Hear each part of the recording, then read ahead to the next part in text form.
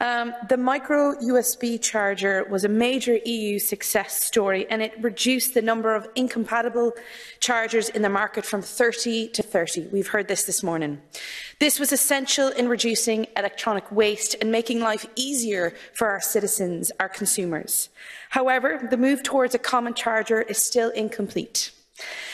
This directive will ensure that USB-C chargers must be the same for everything from phones to video game consoles and gadgets by 2024. Most importantly, it will be applicable to all manufacturers, including Apple. This directive underlines the EU's commitment to sustainability by reducing annual electronic waste by approximately 11,000 tonnes. This is a direct request from citizens in the Conference on the Future of Europe. In the area of reducing consumption, we are here and we are listening. It will make everyday life easier for consumers and is a concrete example of a practical and positive change that our environment so desperately needs. Congratulations, Alex, and to your workers. Thank you.